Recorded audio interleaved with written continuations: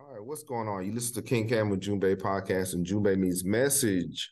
I am glad that you are here with us one more time.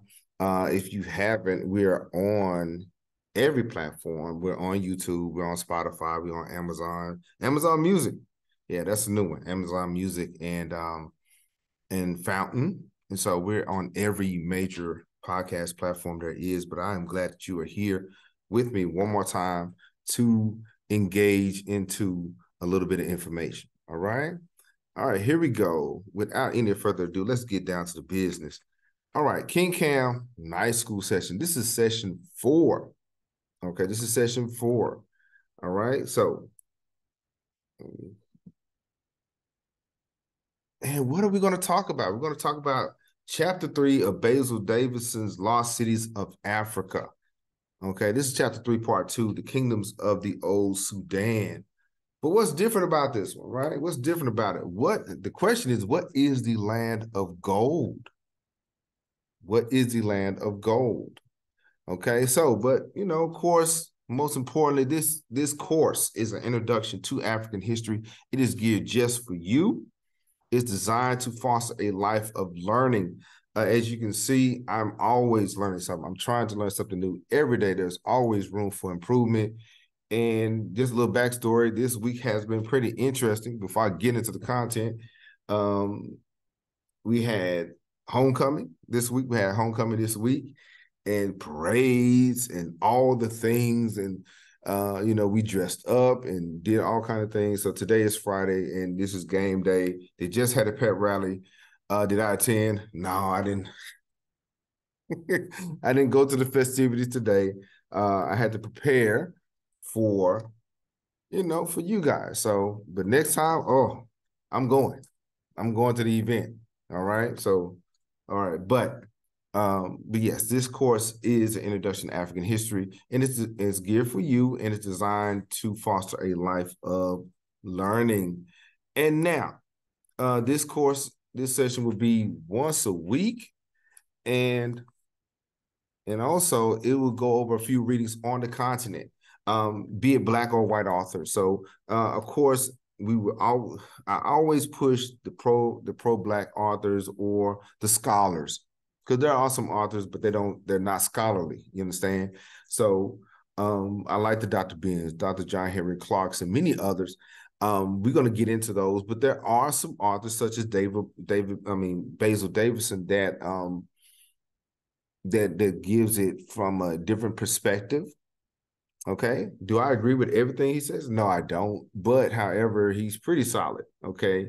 But you guys know a few more authors. By all means, you can type them or put them in the chat or in the comment. And don't forget to like, comment, subscribe. And but somebody asked me a question: are there any other civilizations in Africa outside of Kemet? Yes, there is. I know we do focus on Kemet and Kush, but the continent of Africa is vast. Okay, and so this book does a pretty good job at that. It goes into the sub-regions of Africa.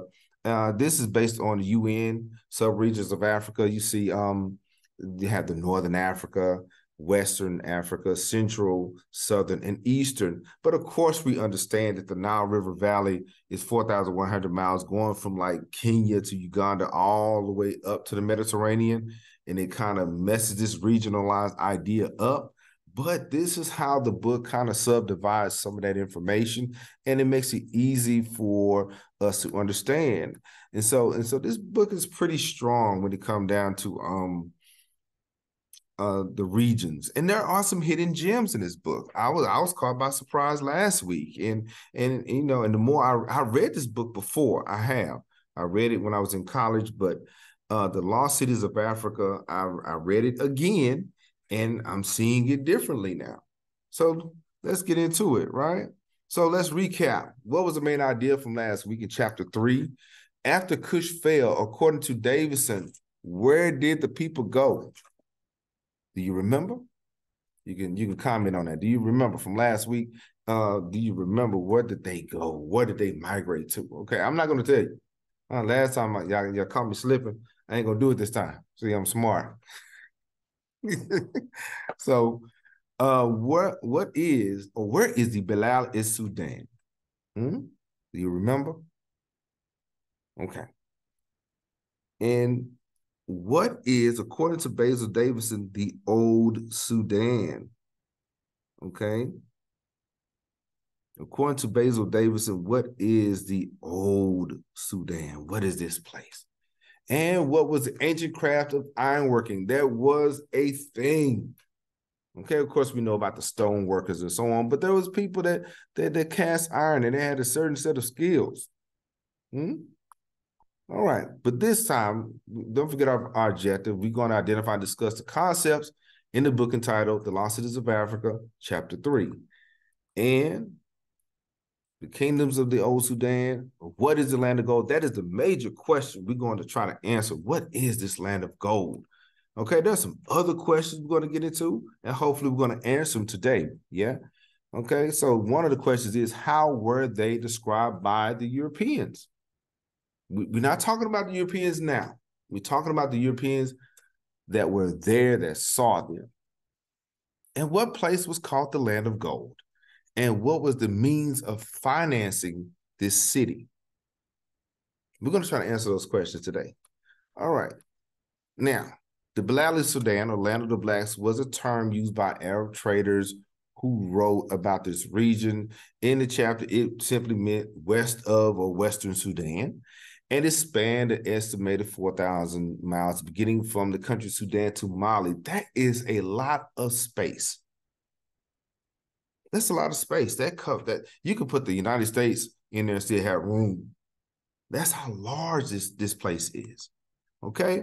Now, early West Africa, the Abu Hassan Ali al-Masudi, he wrote about in his book, the Book of Golden Meadows. He mentioned the migration patterns from East Africa to West Africa. He said that they marched towards the setting of the sun. That's what he said. He said in his book, or his observation, they marched from the middle of the Nile region over to Niger, to Lake Chad, and onward to the setting of the sun.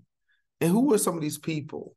In modern times, they're the Mandinka, the Bambara, Songhai, and who else? Dogon people, Fulani, the Hausa, and the Tuareg. Okay, that's the major groups that I learned and I picked up on. There's quite a few others. I know that there are some others, but and my question is, what are some other ethnic groups in the area? Y'all can comment that. What are some other ethnic groups in the Bilal Sudan? Okay, I mentioned the Mandinka, the Bambara, the Songhai, Dogon, Fulani, Hausa, Tuareg. Of course, some of my modern ancestors are Hausa, and some of them are Fulani. Okay, it's pretty cool. So this is pretty personal, and I'm very excited in sharing this information. But what are some of the other ethnic groups in the area? Y'all can tell me. All right, now, but the question is, how did the Europeans describe them? How did they describe them? What did they say? Let me see. According to Basil Davidson, there was a guy on page 71, a British author named James Bruce, who saw the warriors of the Bilal Sudan in the 19th century. And while he was traveling, this is what he said. He said, each warrior, this is page 71, each warrior's quarters or house had hanging there a steel shirt of mail, and beside it a soft antelope skin to cover it from the dew of night. A headpiece of copper without a crest of plumage was suspended by a lance above the shirt of mail. The horses were all above 16 hands high. Okay, 16 hands high, of the breed of the old Saracen horses, all finely made and as strong as our coach horses, but exceedingly nimble. Okay, but this is how he described what they looked and what they had. So they had some stuff. They had some things. They had this. Remember, we talked about the iron makers. So they had the iron mail on them. Okay, but it was evening time, so they put their stuff up. But of course, the British didn't believe them. Okay, he didn't believe them. And even though Bruce encountered them in the 19th century, nobody believed them. Nobody believed this guy. And get this wasn't new. They've been around. They've been around this area and active hundreds of years before this. Now, it may have been new to the Europeans that was alive during this time, but that's none of our concern. Okay, the Africans in Africa have been active for a very long time, and have been prosperous for a very long time before the involvement of the European. Let that sink in. We're talking about a world before Europe or the European involvement. All right. Now get it. This is the 19th century, so I'm sure there was other skirmishes happening. I'm sure there was the War of Roses, and there was what else? The Revolutionary War. There was French Revolution. So many other things that was happening. But in Africa, when he wrote this information in the 1770s, he said, "Bro, these people are different out here, but we've been different, huh? You know." So there was trade in North Africa. According to Davidson, throughout the Middle Ages, commercial treaties were made. They linked North Africa to the Norman merchants of Sicily for centuries. Now, Christian states established consuls or in the southern ports. So they were able to trade to and from the northern regions of Africa into the Mediterranean, into and throughout Europe. Okay, this is Davidson, what he's saying. However, there's a catch. The Christians were debarred from the interior. Yeah, you can post up out here. You can do that, and you can sell your stuff and all this kind of thing, but you can't cross this line here. There was their rules. Remember, these people were sovereign. These people, they had the power. What you gonna do? Kick their door and say, "You better let us do this"? No, they won't be smart, right? So the Christians or the Europeans were debarred from the interior. Now, but how did they get to the trade routes? Because they was able to figure out a way to do this. How were they able to do that? They had a map or atlas called the Catlin map of 1375. They had a Catalan map of 1375. Keep in mind, this is, of course, this is October. Some people celebrate Columbus Day and what have you, and all this kind of thing. This was 100 years before Columbus, so-called discovered the Americas. So there was already a map being in heavy rotation, the Catlin map. This atlas showed the mountains of Morocco. A map.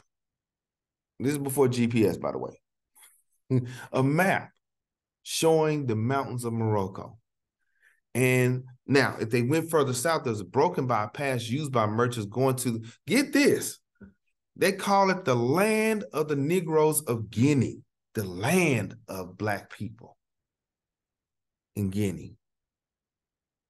Think about that is the sign or title in the southern part below that, the Moroccan mountains, saying this here, once you get past this area here, it's the land of the Negroes of Guinea. That is, that to me, I don't know about you, but for people to put that title there, say, hey, this place, however many miles there is ran by this group of people over here. Let that sink in, y'all. Amazing. And so the Great Southward Route by way of a place called Sigilimasa. And on the atlas, it identified other places like Timbuktu, further south, Timbuktu, the Ciutat de Mali, okay, or the city of Mali, Ciutat de Mali, the city of Mali, Gao, and Tagaza. So these southern places in the Guinea, there was basically a region, and they were Timbuktu was identified, Mali was identified, Gao, and Tagaza with the Catalan map of 1375. Remember, I said the guy in Britain tried to identify these people, and he said how they lived, and he said what was happening. And the Europeans of the 19th century in Britain said, no, that can't be true. However, there's a map that's 100 years before that that's saying that it is true. But you know, sometimes it's hard to believe until you see it for yourself. All right. Let's go further. Now, so we did the land work, right? We talked about the routes, some of the routes, the explorations on the Gatling map and the atlas, and how they went to and fro, and how they did everything, and all of that. Okay, but check this out. They weren't just traversing land. They weren't just going on horseback or via camel or whatever across the land. They were going across the water too. What do you mean? What do you mean, King Cam? What do you mean they was going across the water? Okay, I got you. Hold on. Okay, Amari, in his book, Masalik al-Basad, suggested the Atlantic voyages were made by the mariners of West Africa. It was happening. Now, Basil was trying to kind of make light of it. You know, he's called it a tall story on page 74, but it is a fact. It is a fact.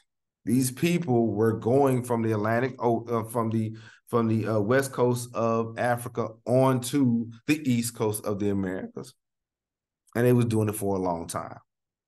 Okay, if they was able to traverse the Sahara, okay, into the Sahel region and so on with no problems, I'm sure they can traverse water, right? And so West Africa sailed the Atlantic long before Columbus, okay? And in times of the emperor Kanka Mansa Musa Mali, it was the thing. And then it says so here, Amari mentioned the words of Ibn Amir Hajjab, okay? Talked about the discoveries and how the king wanted to discover worlds beyond this. Okay, he took out 200 ships, and filled them with men and another such, according to the book, filled with gold and food that would last them for 2 years. And he told them to come back when you run out of food or till you find something. And according to a single ship did come back. Okay, this was happening. And they said they found, the Sultan said, we sailed for a long while until we met with what seemed to be a river with a strong current flowing in the open sea. That was the North Atlantic drift. So they was able to hit a highway in the middle of the ocean.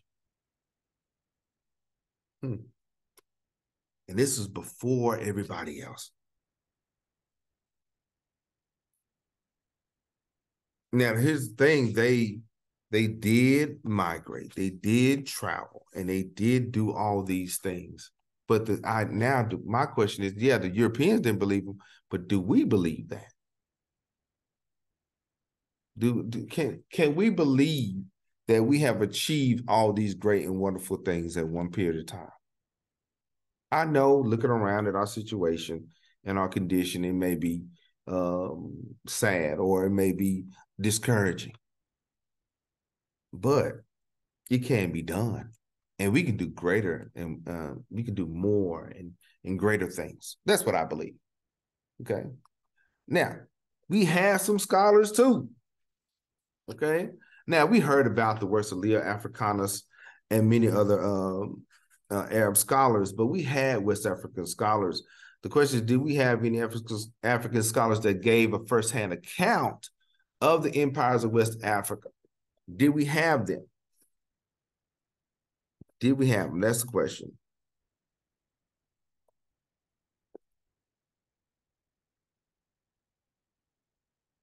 Yes, we have. We've heard about that. And so the West African scholars like Abderrahman Es-Sadi, Tariq, he wrote a book called Tariq as-Sudan. Okay. In this book, he was a little backstory. He was a learned citizen of Timbuktu who was born in 1596. 1596, and he published a book comprised of a chronicle of the Sudanese kingdom. So he talked about these kingdoms in vast areas. He gave accounts of the diplomacy that was happening, the princes, short biographies, and so on. So that's what he talked about because he lived in that area at that time in Timbuktu, the major hub of education. And he was saying, okay, I'm going to share this information out here. Okay. So that's what he said. Now, all right. So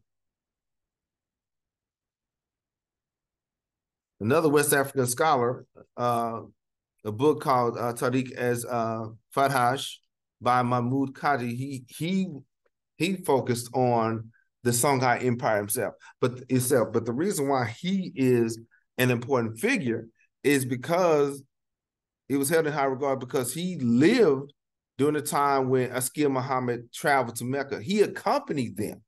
He was with them when he made that great pilgrimage to Mecca and came back. But he also was around when the Moroccan invasion happened in Songhai. So his work was just as important. Talked about their great works and the great things that they were doing and have done. Okay, so they did the work. They were telling us about us, telling the people about us. It may have been in Arabic, it may have been in Wolof, or it may have been in Hausa, or even in Yoruba, but the story was being told. The story was being told.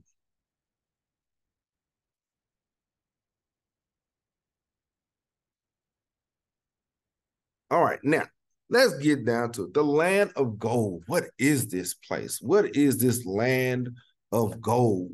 Okay, we talked about the trade routes. Okay, using what the Catlin map. We talked about the West African mariners moving from, say, West Africa into the Atlantic. Some coming back. Some even inhabited the islands and the coast and so on in the Americas. There's plenty of work and plenty of books out there. One good one, really quick, is They Came Before Columbus by Ivan Van Sertima. That is a good one. Okay. All right. So, but now, what is this? The land of gold. What is this? Now, historian El Fazari named Ghana as the land of gold. I wonder why is that? I wonder why he named that. Not, I believe not. I don't think it was not just for the gold deposits of the area. I don't think so. I don't think it was just for because in the rivers and the banks they're just digging up gold and it was there, right? I think the people lived a golden way of life.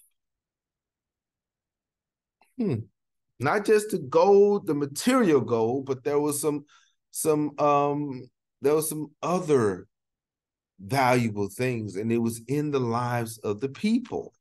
Golden way of life. That's what I think. Golden people. And so, and we think about how these Europeans was looking for I forget the great city of gold, but you're looking for this city that's made of gold. And no, the people are valuable too. The people are the most valuable thing. And so they lived the golden way of life. They promoted, now, how did they do that? They promoted new forms of social organization. They had this, they created an African feudalism, which was implemented as law and custom. They did have, there was some Islamic law in place, but there was also a communal sense of living, also some Ubuntu, because of you are, I am. And it was some sharing going on. And even matter of fact, West Africa was still matrilineal. So a lot of things, a lot of points of view and reference points was coming from the women of West Africa. Okay. Meanwhile, in Europe, their women was treated less than dogs. But our women in West Africa were handled and esteemed highly. Okay. And so that the people was also the land of gold. And the currency was knowledge. And these people, they had law and order. And in the book on page 93, it says this was a civilization in its own right, standing to North Africa in much of a time of relationship of influence. Okay. Their men showed no signs of jealousy, whatever.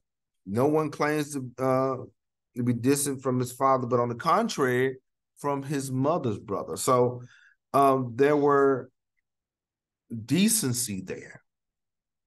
Okay. Everybody had, you know.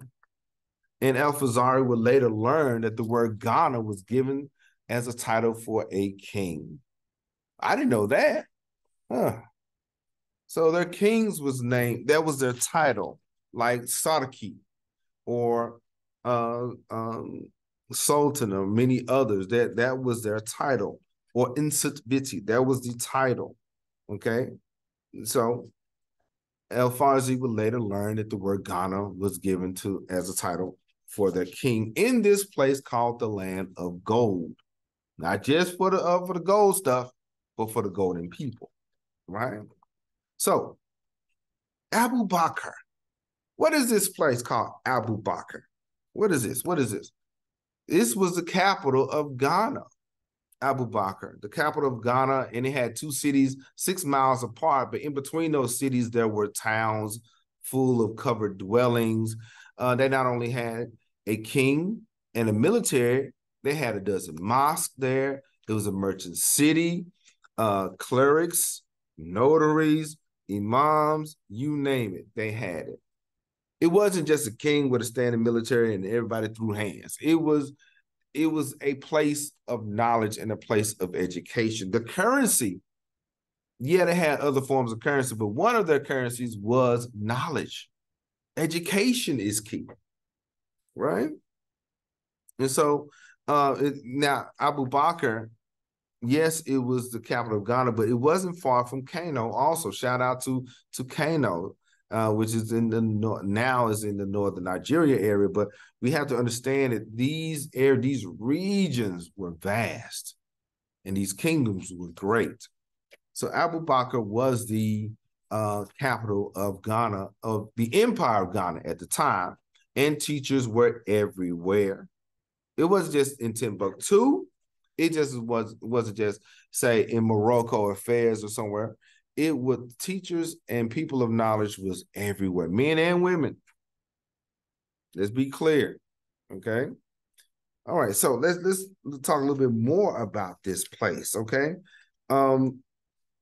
These people, when El-Bakari describes this king and this kingdom, on page 85. So he says, he gives his audiences people to listen to their complaints and set them to rights. He sits in a pavilion around which stands his horses, in cloth of gold. Behind him stand 10 pages, holding shields and gold-mounted swords. And on his right hand are sons of the princes of his empire, splendidly clad and with gold plated in their hair. The governor. So there's a king. Then there's a governor who's also there too. The governor of the city is seated on the ground in front of the king, and all around him are his viziers in the same position. The gate of the chamber is guarded by dogs of an excellent breed. Now, here's the thing. I may want to visit the king, but I want to visit those dogs. No, you got it. And so the king wasn't just king by title. He actually presided and ruled with a concept of law and order and justice. He heard the complaints of the people. When was the last time you sent an email to your representative and they not only heard you, but something was done about it. You know, I mean, I'm just saying. So there were great leaders, great empires, great kingdoms, great kings and queens. Soleil is to name a few. Of course, this is not just I'm mentioning Ghana here, but it's not only Ghana, but Songhai was on par with it. Mali was also. It wasn't just say one place at one time. Here's an interesting idea about Africa and the empires of Africa. When one empire fell, some others popped up almost immediately. But when Rome fell, yes, we can deal with some symbolism of it and how other things came out in the West, but no, these actual empires rose and fell and rose again, and you can see that also in our Black neighborhoods in the Americas, in the United States. Okay, after slavery, it was happening. We had Black Wall Street, we had Queen City in Dallas, we had Frogtown, we had Freemantown, we had Freemantowns everywhere after the emancipation. It was happening live in color in a modern age. Okay, so that was not just Ghana, but Songhai, Mali, and many other places in that area. It was like a boom. It basically happened almost all at one time. All right. So the question is, what was their means of financing the empire? How did they make their money? Through trade and tariffs. Yeah, we got to make money. But we have to understand it wasn't like I tell my high school students, it wasn't, say, the money that we would think of, like the dollar or fiat currency. They had another way of doing it. It was through commodity. And what was their commodity? What was their commodity at this time? It was gold, it was salt, and I learned this one, copper. I didn't know that. I didn't know copper was, I knew copper was mined, but I did not know a city called Wadai in Africa was known for mining copper. So we had the salt that was being traded from the north and the gold in the south, but then copper was in between that. That was their commodity. Other than selling books and knowledge, they was trading. And yes, no one group had complete monopoly over, say, the gold mines, but these brothers and sisters had control over the routes. They had control over those trading routes, and that's the reason why a lot of Europeans try to bypass the Bilal Sudan and try to go further south and try to wrap around Southern Africa into the east, try to get to the Silk Road, because they knew that they had to come through Africa and they was not invited, not at this time. But their commodity was gold, salt, and copper. So, just got to listen to King Cam and Jubei podcast. And Jubei means message. And today's message is chapter 3, Basil Davidson's The Lost Cities of Africa, chapter 3, part 2, the kingdoms of the old Sudan and what is the land of gold. Right? So let's recap. Where is the Bilal Sudan? Where is that? And how were they described by the Europeans? Do you remember? How were they described by the Europeans?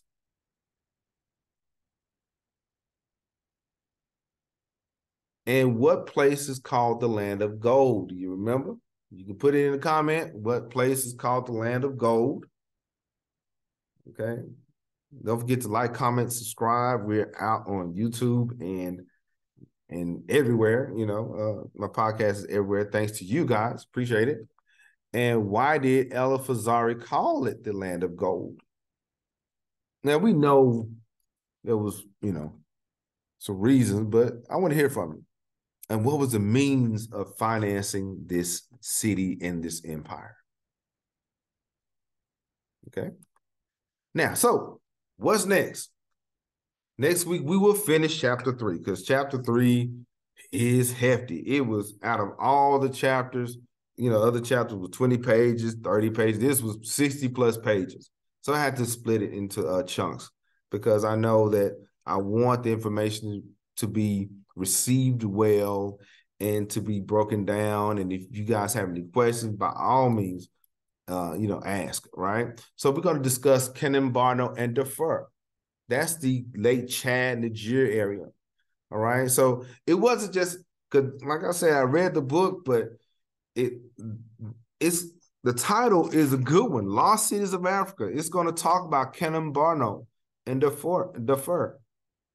Okay. See what happens when we think about West Africa, as I mentioned last week, when we talked about the Nok people, we think about Mali's, Ghana, Songhai, Mansa Musa. That's it. Other things was happening. Right? So we're gonna get into it. And then I would like for more information on the Belarus Sudan. Check out Home Team. He's good. Abdullah Quick, he's really good. Yaya Sabaka, he gives very good current event information on it. And AE Learning, I know there's so many others. Names if they come up, I'm going to shout them out because they're really good. They're really good. We're all in this together, and we're all learning together to make our place, make our neighborhoods and areas around us a better place. And so, but your homework is to read chapters 3 and 4. Okay, we're going to finish chapter 3. I promise. So, all right, but really quick, prayers go out for a peace and unity and stability for our family along the Sahel region, the Belarus Sudan. I know there's different tribes, different ethnicities and ethnic groups, but suffering is going on in their area. Okay, pray for them, think about them. Like I said, these are different groups: the Tuareg, the Dogon, Mandinka, the Hausa. They may have different customs, but they all are engaged in the same struggle, and that's freedom. All right. And so I just got to listen to King Cam Njumbe podcast, and Njumbe means message. And once again, the message is the Lost Cities of Africa, chapter 3, part 2, the Kingdoms of Old Sudan. What is the land of gold? And really quick, this has been brought to you. This has been brought to you by Peachy Cam Events and Designs, Pan-African, shout out to Pan-African Bookstore in Dallas, and the Ellis County African American Museum, okay, Museum Hall of Fame, and I am the new board president for the museum. And so we're going to get some good stuff going, some tours and live sessions. We're going to eventually migrate the podcast scene to the museum. And we're gonna get in and get down and really handle history as it should be handled in this area. I'm very grateful, and that's all I have to say. And like I tell my students here, I'm done saying words, and I will talk to you later. Peace. Have a good one.